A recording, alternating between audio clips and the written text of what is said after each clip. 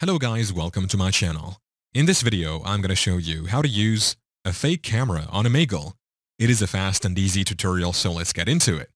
First, you need to make sure that you have a strong internet connection connected to your PC or laptop. You'll now require a program known as OBS Studio. Just double-click on it to open. Once inside, you will see this default homepage.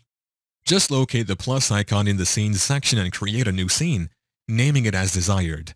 Then proceed to the sources and add a new one. Here, you'll find various options, whether you wish to display an image or any of these numerous options. For now, let's opt for the display capture.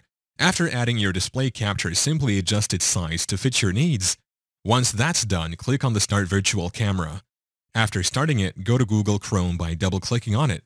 In here, access your site settings through your Google account settings. Within the Privacy and Security section, navigate to Site Settings. Once there, locate the camera settings. Here, your camera settings such as Logitech should be automatically detected. Simply select OBS Virtual Studio or Virtual Camera from the options. Then, go to your Omegle site, proceed to the Video section, and check all the options before confirming.